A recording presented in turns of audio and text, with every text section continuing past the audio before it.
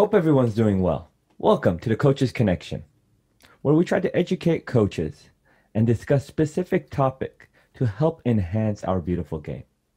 It is a pleasure to bring back Rod Underwood, where we're going to end up discussing the attacking overload principle. Enjoy.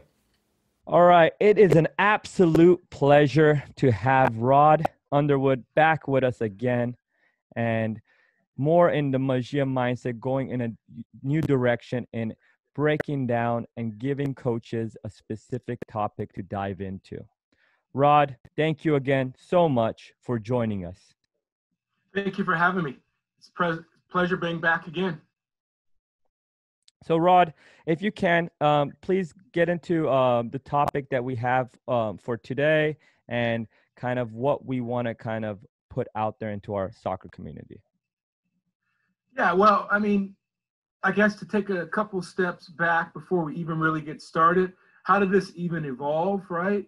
The idea of attacking overloads, right? You see it a lot in various games at various leagues, not just at the elite level, but at all levels, college level, professional level, Division twos, divisions.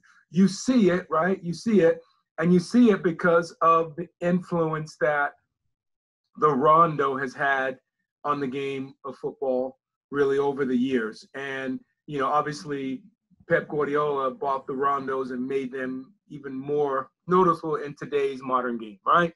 So what I did was I said, okay, yeah, I love the idea of the attacking overload principle, right? And we will only touch the tip of the iceberg in the attacking overload principle today, because it really is something that ultimately sets up the entire way that you play in terms of how you defend in certain areas, how you press, how you draw. It goes on and on and on and on. So my focus will be today is just to hopefully inspire coaches to be more proactive. And I believe that's what the attacking overload principle puts in the minds of players. So, and to the minds of coaches. So let's just jump right into what I found was very important was this next slide, this diagram of how the field was designed, right?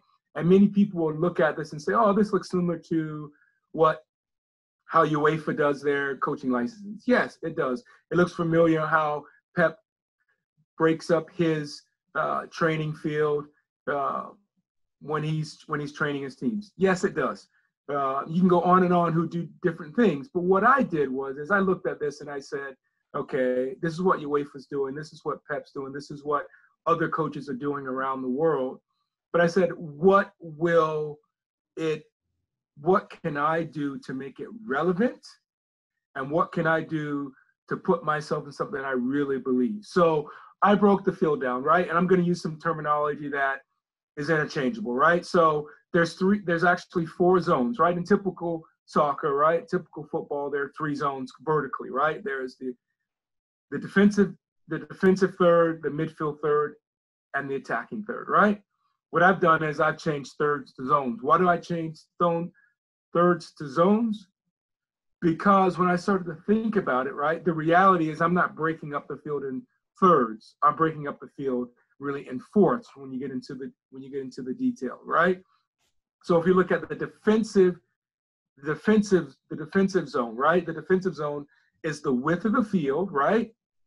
From the inline to about 30 yards away from the goal. Why that space? 2 reasons, right? 2 reasons. First reason is at any level, once you get to the high school age player, from anywhere in that zone, that defensive zone, I believe a player can hit a shot, put your team under pressure by scoring a goal, by the goalkeeper making a save, and creating a rebounding situation that puts your team under pressure. That's why I picked that distance, because I said from 30 yards, you at any level from about high school age on, so about 15 on, I personally believe that a player can hit a shot that could put your team under pressure. Second, I said defensively, if we're under tremendous amount of pressure and our team is really on the ropes, we can get comfortably and make the passing lanes and make the gaps between the lines very small, from about 30 yards away to the end line in the width of the field, right? I felt that we could do that. I felt that was possible. So then the next zone that you look at is the midfield zone. And I've broken that up into two. There's the attacking midfield zone and the defensive midfield zone. And the halfway line, right? The halfway line breaks that up very nicely, right? So the defensive midfield zone. So let's ask ourselves, who plays in those zones mostly? Mostly the 6, the defensive midfield player, right? The 8, the outside backs, and if you have a system that you play where one of the center backs like to bring the ball into the midfield, those are the players that play in those spaces, right? So when you call it a defensive midfield zone, you're having attacking players trying to take on attacking roles. But their primary function of a defensive player is to defend. So that's why we call the defensive midfield zone. And then the attacking midfield zone is pretty self-explanatory. The 10, the 9 who likes to play as a false 9 or coming between the lines, the 7 and 11, those guys play in those roles, right? They mostly play in those spaces. So you play differently in the defensive midfield zone with a little more safety, right?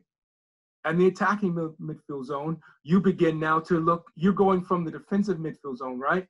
And you think of it as a build-up. You're building up, you're setting up your team, you're setting up the defense. Now you go to the midfield, the attacking midfield zone, and what do you have there? Now you're going from build-up phase to the attacking phase of the game. That's why I've called that. And simply put, the attacking zone replicates the defensive zone. The only difference is now you're going forward, right? And now you're in your attacking zone, right? So that's why I call those as such, right? And the attacking zone is self-explanatory. You're attacking, you're going from the build-up phase, you're going from the defensive phase to the attacking phase of the game. And most of your attacking players, and if you play with wing backs, who now, right, and in the modern game, the wing back has a defensive role, has a midfield role, and has an attacking role, right? And then your 8s, right, your box-to-box guys, they have the same sort of role. So I find that really important to distinguish that. And then what I've done is, right, I have taken the field horizontally and created 2 wide channels on the right side of the field and on the left side of the field. And that space, as you can see it on the diagram, is that from the corner of the box to the sideline, wide zones on each side. Interior channel is the 6-yard box to the corner of the box. And then the central channel is the width of the 6-yard box. And then you have another interior channel on the left. So you have all those channels, right? You have those 5 channels going horizontally. Wide channel self-explanatory. You have more winger type players, more wide players. You're trying to create the width of the field. Interior channel is a very unique channel in my mind. If you look at the statistics say that most of the time players get the ball, receive a ball, they receive the ball in that interior channel space. If it's in the midfield zone or the attacking zone, they receive the ball in that space. Now, here's something very interesting to take into the stats will say as well. The stats will say a assisting action typically takes place in the interior channel. The statistics will also say that finishing actions happen at a high percentage in the interior channel. That's why that channel is really very, very big, really very important. And then you have the central channel, right? The central channel is very unique, right? So if you look at the attacking zone and you look at the space from the top of the box to the yellow line that I have there, so that's from the 18 to about 30 yards out. On both sides of the ball, the stats say if you can control that channel in the defensive zone and the attacking zone, you increase your chance of winning. It didn't say you win it, but what you do is, right? But what you do is you bring players into the wide channel by playing the ball wide. You bring players to the defensive side into the interior channel to open up the central channel because you want to dominate that channel. And you can dominate that channel in two ways. You can dominate that channel by overloading that channel, so taking the overload principle, right? Or you can move players to create what I call false overloads, right? In the wide channel and the interior channel. So what you're doing is you're moving the opponent into these areas to look like you want to attack, but your whole focus, can you get the ball and can you get players into the central channel? So that's my thinking behind this diagram. And really for me, every action, technical action is built, every training session is built from this diagram. Rod, before we move on to the next slide, I had a little question I wanted for myself, and I know for audiences that work for different levels. And the way it's broken down now, you have a setup for 7v7. Actually, if you want to go grassroots, sometimes it's 4v4 to 7v7, then the 9v9, and then the 11v11. In that format, if we can just quickly touch base on the 4v4, 7v7, and 9v9 and 11v11, the format progression, how do we set up this diagram based on those kind of, let's say, age groups, levels, and the numbers you're working and trying to progress with? So if you look at it, right, the best way to look at it is think about what is the size of the 4v4 field, right? What is the size of the 4v4 field? So more than likely, because I'm not exactly sure the numbers of the different sizes of the fields, right? But what I can tell you is, right, in a 4v4 field, you're going to have a wide channel, right? You're going to have all the channels. You're going to have all the zones. But the reality is most of the 4v4 field, right, probably would take place between the interior. The width of the field is probably what? You're thinking in my mind, if I'm trying to run through these numbers, right? You're going to be a little bit outside the width of the box, and the width of the box is 44 yards wide, right? And you're probably going to be somewhere from slightly in the attacking zone and slightly to the defensive zone where the goals will be, right? So then what you can do is, right, because you still have a penalty box, right? So you still have a spot where you take the goal kicks from, right? So the goal box, right? You still have all those things in place. So now you just do the same thing. The dimensions just slightly are different, right? And in a 4v4 setting, you get a lot more central play, right? Because there's not much wide area in reality, right? Then if you move on to the 7v7, it's the same concept, right? It's the same. Now you have a little bit bigger field, right? So a 7v7 or 9v9, they're really very close, right? So a 7v7 and a 9v9, let's just look at those almost as very similar. And that's probably box to box, right? So the length of the field is probably box to box, maybe from penalty spot to penalty spot, right?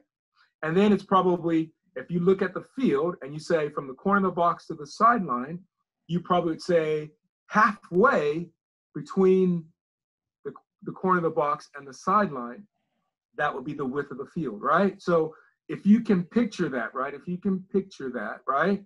So if you picture that, you can say, okay, now we can do the same things, right? Because again, all the field dimensions are the field graphics are the same. The penalty box, the arc, all those things are the same. So you just now take those things and you say, you put it in that context, right?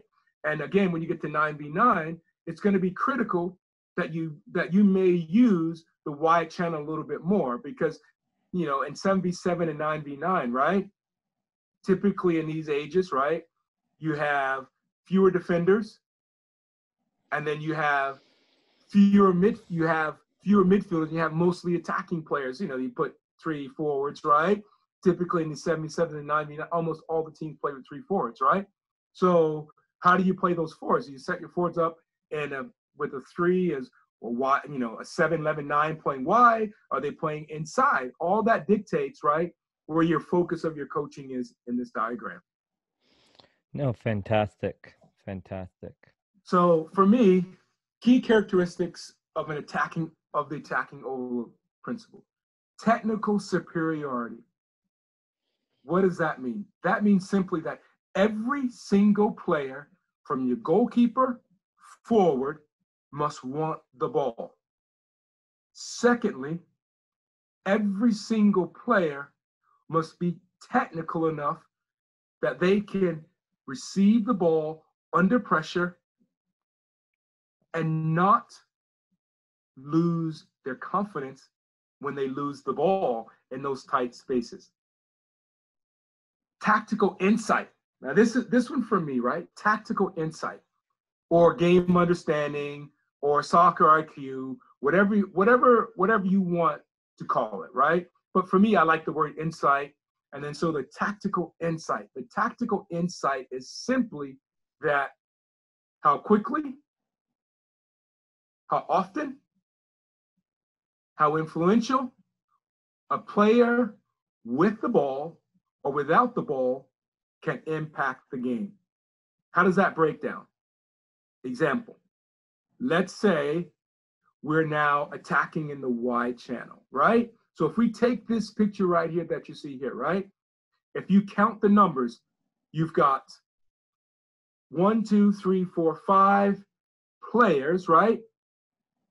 Potentially 6, it's right on the edge, right? It's right on the edge.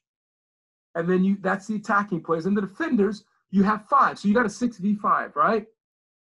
And so you're creating this overload, right? You're creating this overload principle. So it's 6 against 5.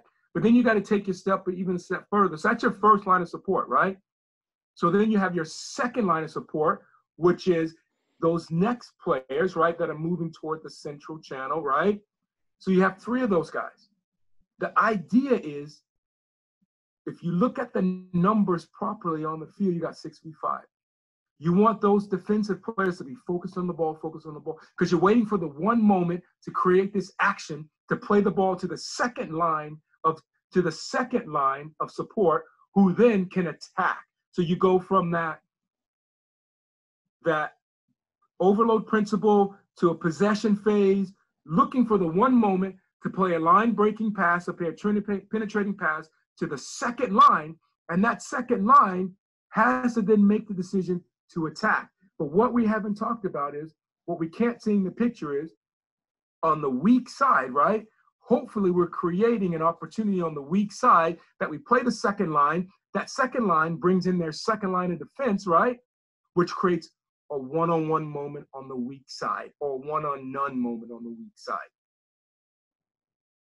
And that takes tactical insight in the sense of players are watching the field. Players are watching their teammates that are near them, the teammates that are far away from them, the spaces that are available, the spaces that are closed. All those things are happening in a split second.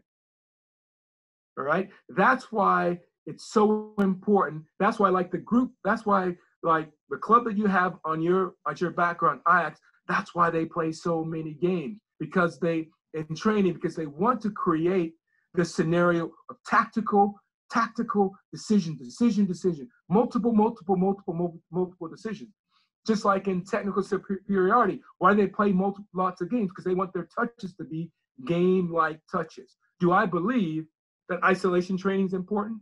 But I do believe isolation training is important, but in a sense of, in a personal individual development plan for an individual player. We can talk about that another day. No, and Rod, you hit some fascinating points, and on this visual is showing us like we're overloading on the right side. And the main thing is creating, especially in today's modern game, when that winger tucks in on the overload, it creates the most space for the outside back to create. Right. My thing is, there are teams that at times that play the way of overloading, and their outside backs are attacking. But then they change their dynamic by putting a stronger winger and letting that outside back that usually attacks to stay back. Can we discuss why these changes happen? Like, why is it a coach says, usually their team formation, you see them, outside backs are running down the weak side, when the overload happened. But then there's some games that you don't see the outside back doing that in their usual routine and the wingers doing that. And it changes the whole dynamic when the overload's happening. Yeah, I mean, it's real important. I mean, you bring up a great question, because without those wing backs coming forward, because typically an overload principle team, they play somewhat narrow, right?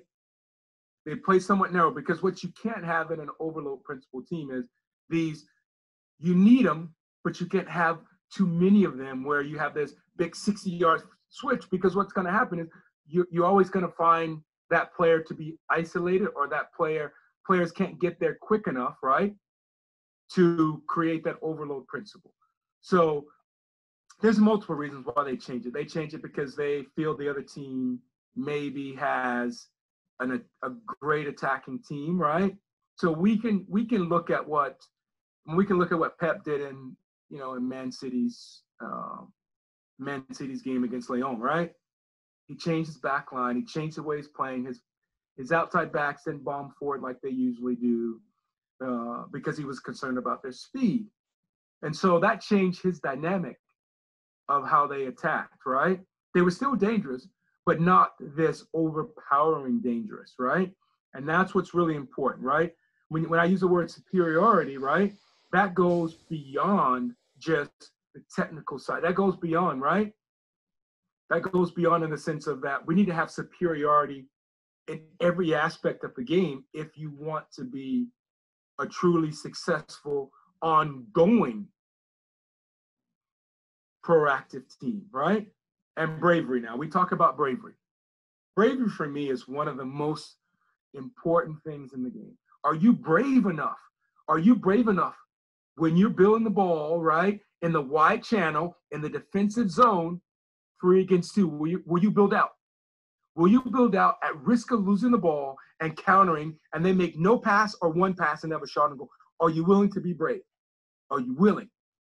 Are you willing to do that? And that's so important. Are you willing to say, I'm going to set my team up that we can always be in a situation, right, where we have this overload principle, right?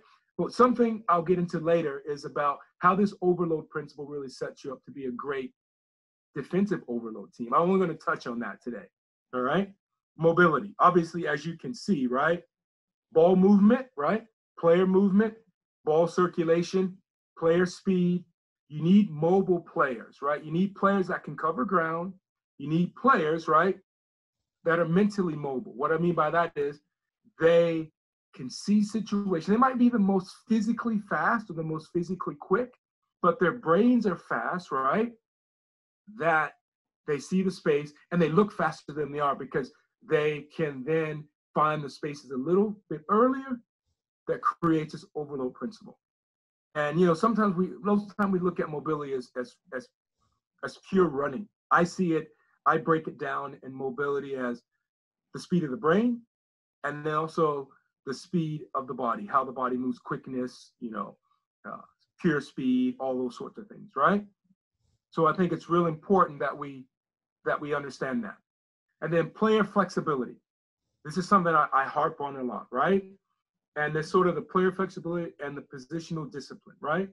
Player flexibility. Player flexibility means, let's create this scenario. Ball goes out for a corner. You send your center backs up, because obviously the big guys are going to come in and hit the ball, right? The defense clears the ball, but they don't clear it far enough. One of the center backs decides to stay up to become the 9. He needs to have some idea how to play the 9. That would be a great 9, right? He needs to have some idea to play the 9. So my point is, with the attacking principle overload, you also have interchanging of positions, where the 2 or the right back may become the 10, because they're playing inverted, right, as a right back, right? So their movement brings them to the inside. So they might find themselves in a 10 role, because the 10 might have saw you coming and floating out to a wider space, and you get stuck in the 10 role. So you have to understand some of the principles of that rule. Going back to what I said about Ajax, why do you think they play so many games in training? Why do clubs play a lot? Because you need to create these opportunities for players to feel comfortable in training before they get in the stadium, before they get into the match at a tournament, before they get into a regular league youth game, that they've experienced that feeling of being in those roles. And that leads into to positional discipline. Every player, because in this situation, right? In this situation, and the attacking overload principle, you're saying, okay, the ball's on the right. And let's say the 7 has come out wide, it's coming to the wide channel. Let's say the 10's coming to support. One of the 8's coming to support. The 2's come in support, right? We must know that when they send 3 players to make it 4v3, we might be getting a little bit, okay, maybe the numbers aren't right for us. Then they send that 4th player, though this is not. So we need to be able to say, okay, our 6 is angled in the interior of the central channel that I don't even have to look, that I can say, I know it's going to be there, and I can connect that pass. He helps me get out. We change the field, get to the weak side. That's why it's so important for positional discipline. Because without positional discipline, it's very difficult to be an attacking overload team, because players need to be in spots to create the opportunity that you can play out of that overload principle in a wide area or a central area, right? Central channel. You need to know that the 7's going to be, you need to know that 7, you need to know your 7 likes to be in the interior channel in the attacking zone. So when you look to play out, we know it's going to be coming into that space, right? Know we're going to be coming in that space. We're going to be coming in between the lines. So we understand that. And so that's why positional discipline is really important. And I never once said this was easy. I never once said that this was something that's going to happen overnight. But the thing is, the coach has to believe it, and the coach has to have a vision, and the coach must lead the players to this understanding. So the effects of the attacking overload principle on the opponent, right? I've sort of started that, right? Unbalance the opponent, right? So if we're in the central channel, right, and the defensive midfield zone, right, and they have their 8 and their 9 in that space. Their defensive 8 and their defensive 9 in that space, right? And we've got our 4 and our 5, right, helping in the build-up inside the defensive zone, right? So we got our 4 and our 5, right? So that gives us those 2 players, right? And then our 6 is there, right? And then our 10 comes down. So now we've created what? 2 center backs. We've created our 10 coming down and our 6. We got a 4v2 in that area, right? So now they've sent players. So we've got to be able to say, where is that space, right? So now they're coming high. So now we say, okay, we've brought them forward. Now there's space in between the lines. And something that I like to work with is that I just simply I play by the numbers, right? If we've got 4 and they've got 2, that means we've got 7 other players that are available somewhere on the field, including the goalkeeper, right? Now, they've only got 2 in that immediate ball space. So they've got 9 players somewhere on the field, right? So our focus is to find out where they are the least prepared with numbers. And then also, if you think of it in another way, where we have the ball in the wide channel and we create a 3v2, right? And then one more player comes, so we create a 4v2. But the other team doesn't feel comfortable in that situation, and especially if we're in the attacking midfield zone in a wide channel. They send another player, right? And now it's 4v3. They have opened up a space, right? So they've tilted, I use this phrase, I got this from a coach before. He says, they're going to tilt their defense toward the ball, right? So eyes, body shape, everything is focused there toward the ball. So the unbalancing area is going to be slightly away from the ball. So we have to move the ball to unbalance the opponent to find the ultimate space that we want to attack. But what I said earlier, right? Most of the scoring actions and assisting actions come from the interior channel. So we're always trying to attack that interior channel, either ball side or away from the ball. So ultimately we can have a finishing action in the central channel, which puts us in front of the goal, right? So again, we mentioned this earlier, the unbalancing situation causes 1v1s on the weak side. It's pretty self-explanatory. Opens the space between the lines. I tried to create that picture a little bit, right? by saying we create a 4v2 in the central channel and the midfield zone. So they're starting to, so I like to use this phrase, right? They keep inching forward, right? And sooner or later, someone's going to misstep, right? And when they misstep, there's a space between the line, the gap or the half space, whatever you want to call it, right? I like to say space between the line. You can call it gap. You can call it half space. Whatever football language you can create your team that your team understands, that's on you. But that's what you have to try to create. The mental aspect of it. The mental aspect of the attacking principle overload is unbelievable. Why? Because players are always chasing the ball. The defense is always chasing the ball. You have it, you're resting, you're moving, you're looking, you're trying to exploit spaces, right? The physical effect.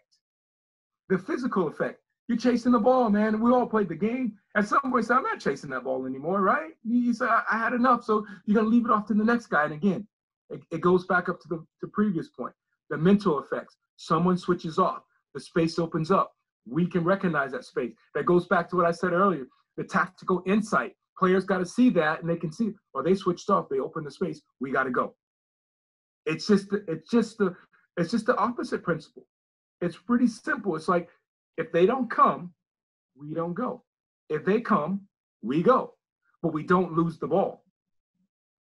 What also this does is this allows the attacking team, right, to be able to press immediately in the immediate space. There's a lot that goes on in that press situation, right? So in that immediate space, let's say we got a 4v2 in the wide channel. Johnny loses the ball. We got 4v2. Are we going to drop? We're going to press. We're going to press, right? Because we're numbers up situation, right? We created this little space, lack of a better phrase. We created this rondo on the field. We lose it. We're 4v2. We can press now, right? We can press now, right? But if they're good, right, their first pass or their first move is going to be try to break our press. And then when they break our press, right, we become now a team, right, that we start to trap and press, right? What does that mean? That means they've broken our press. They've done a great job, right? They're good. They're quick. They're very technical. They're very similar to our team. They have a lot of good players. So they play out. They press. They play out. Now they have the superior situation. So we just get in, right, behind the ball, or we start to shape and tilt the field, as I said earlier, toward the ball. So if they made it all the way, let's say the rondo was on the right in the wide channel, and they've been able to play to the 6, who in the central channel, who then the 6 has been able to play to an 8 in the interior channel and the attacking zone or the midfield zone. Where are we going to try to win the ball? So we start tilting our team, right? Because what have I said earlier?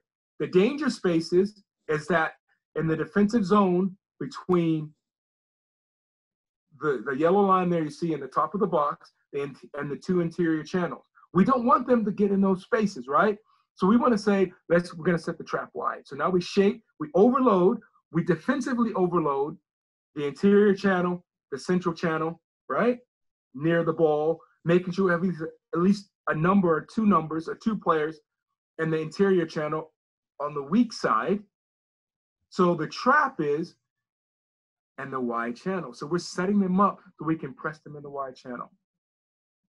So again, I didn't say it was easy, but you see how I'm using the terminology? This is how I'm using the terminology, because I can say to my team, hey, we're going to trap them in the wide channel. The other team doesn't know this.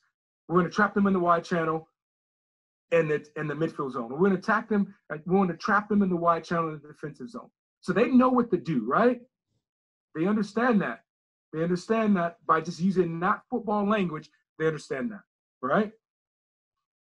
And then open shooting opportunities, right? Open shooting opportunities because open spaces, open gaps, opens lanes, all these open passing, all these different things.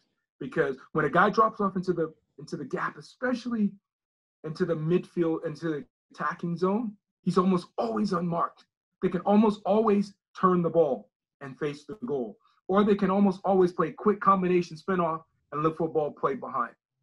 But it always happens. So it's really, really important, right? It's really important that we understand that. All right, next slide. Um, yeah, I mean, I'm gonna go right into it with this, but I think you hit some key points, Rod, with the overloading and the rondos. It's such a simple diagram. It's such a simple explanation, but soccer is a simple game, but it's hard to play a simple game. Right. It's difficult.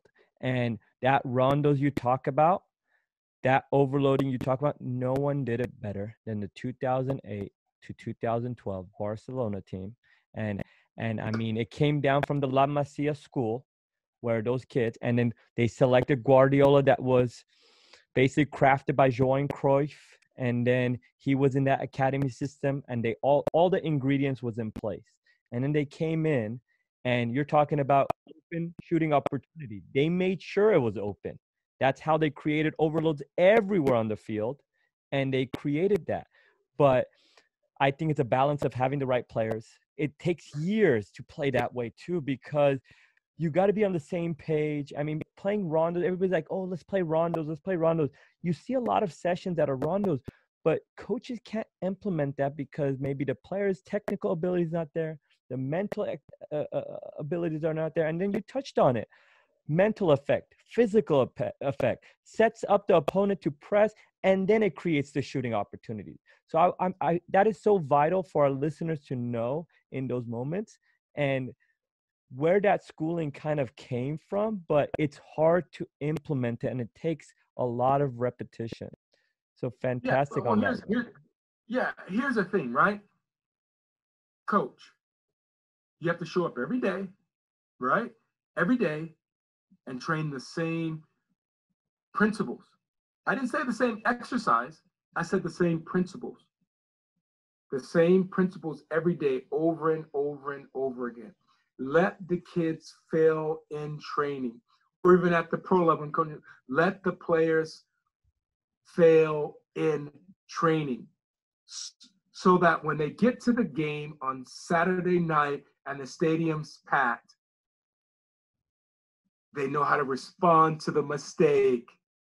I didn't say they knew how to, I didn't say they understood the rondo and how to move the rondo all over the field, right? Because you mentioned something about rondos. Most coaches play rondos as a rondo. But how do you take it and put it in a training exercise that it leads to a real game? That's a whole different scenario. But what I said is, we're training the players that how to react to the mistake, and they understand the mistake, and they're not afraid of the mistake. They are more concerned, they're less concerned about the mistake, and they're more concerned about attempting things. And that is so different. That is a minimal mindset change, but that's a maximum mindset effect. And it's just so different. It is. It is. Thank you for touching on that too, Rod. And then we go into our next slide. It shows the scenario in a clip. Yeah. So what we'll do is, right, in this clip, this is Napoli, right? This is Napoli's build up. And I would highly, highly, highly recommend it, right? Because what you see is you've got one guy coming and you can see where the players are. You can't really see them in the frame, right? But out here on the goalkeeper's right, there's a player there. So you got an easy build up phase. So our recommendation, if you want to see the video, ask for the PowerPoint. You should be able to click on the PowerPoint. Best that you go and look at it yourself. So to finish, I want to ask the question, why the attacking overload principle? And some people might say, this is a build off of what Barcelona did with all those great, wonderful players. But what I will say is this, the attacking overload, if you look at Leipzig, you look at Bayern, you can look at Man City, you can look at Liverpool, you can look at Atalanta, because Atalanta, they are doing a little bit more in the wide areas than they do in the central areas. They overload the wide areas for more of a longer ball into the box, right? I can go down the list of teams that still use attacking overload principle. Do they use it just like Barcelona did in the narrow area and with the narrowly and bringing players in? No. What they do is, right, maybe they play a longer ball, right, which they play a longer ball, right? Let's say the 6 plays a ball diagonally to the 7 who's in the attacking zone, right? But the 9 understands, right? The 9 understands he needs to join in. The 8 understands he needs to join in, right? And if that's happened, the 2 knows that it needs to have been coming forward. So this is how they create the attacking overload principle, right, around the ball. So why the attacking overload principle? Let's take it from a youth perspective. It's demanding. It works in the technical ability, tactical understanding, physical ability, mental ability, leadership ability, communication ability. It works on every component of the game it works on. Number 2, it's fun to watch, right? I like to see it. I think a lot of teams like to see moving the ball, short passes, long passes, players getting involved. At the professional level, why at the professional level? You look at the Champions League final. There were world-class players all over the pitch, right? Look who scored the goal. He wouldn't be considered, right? Koeman would be considered to be one of the top 5 players on the pitch on that night. He would not be. He wouldn't be, right? But what it does is it allows players like him to make a difference. It allows players like him to make a difference. So the attacking overload principle is fun, it's exciting, it trains players at a young age, but at the professional level, it provides opportunity for what I would call the next level player, not the player, those elite guys, but those players that are, not in the top 11 or in and out of the top 11, not in the top 5 in the team. But because of the way you play, it puts you in spots to be dangerous. And then it allows you freedom to express the ability that you have. It doesn't say you have the express ability that player X has, but it says you have to. And when you get in that situation, because we know at that level, professional, you put any player in a 1v1 situation, defender's going to be a little bit nervous, and the attacking player is going to be a little bit happy, right? So this is why the attacking overload principle from the youth all the way up to the professional level. And it doesn't have to be narrow like Barca played it. It doesn't have to be like Bayern played it. It has to be how you are, how your team is. And you might have to make some serious tweaks. And you might only be able to do 50% of it. But again, at the youth level, all the players are involved. It's training all the aspects of the game. At the pro level, it's different because you can go and pick and choose your players that you want. When you're scouting players, you pick players that think can help you if you work on the overload principle, or you want to be a counter-attacking team, or you want to be a more cross and finishing team, whatever. But for me, I don't believe the attacking overload principle will ever die because it demands the physical side of the game and the ball side of the game. That's why I don't think it'll ever die. Sean, thank you for having me, man. No, absolute pleasure, man. I really loved it. And like I said, I think it's a very vital aspect of especially the modern game we're in today to dive into the attacking principle and overloading and creating overloads on our pitch. I think it's an element that is, when you talk about it, it's easier when you talk about it to actually go out there and implement it and design the sessions to day, working with your players, to getting them all on the same page, having the right players too. I mean, there are players that, I mean, how frustrating is it as coaches when you're like, this is clear, you talk about it with your staff and you're like, this player or maybe a couple players, they don't get it. And at times, those are tough decisions as a coaching staff that they got to decide that from the neck up, they're not at the level. Maybe they're professionals, but they're not at the level to be a part of this team because they cannot play this style of play that we require them to understand the attacking principle and overloading and understanding where you overload on this side, finding and exposing the weak side and finding those open spaces to create those shooting chances. And like I said, everybody can't play like Barcelona and everybody can't play like the English Premier League and like Liverpool, Man Cities. In America, when you watch the game, is different than China. It's different than Italy. It's different than Spain. So there's levels to levels of how the diaphragm starts, and it starts from the youth. You just discussed the youth level, but it starts from what's the education they've got and the mental mindset. I think you hit a lot of key points, but we keep going back to the mindset. If you don't have the players that don't understand the game and can't adapt to styles of play because maybe they're athletic, maybe they're technical, but when you're explaining them a tactical style that you want them to implement and they just have not watched the game as a youth, they don't know it, they don't get it, they don't see what your mind is, as coaches, you're like, this is the stuff that we got to move on. So, Rod, thank you so much. This was brilliant. Thank you, man. I really enjoyed it. Thank you very much. Of course, our pleasure.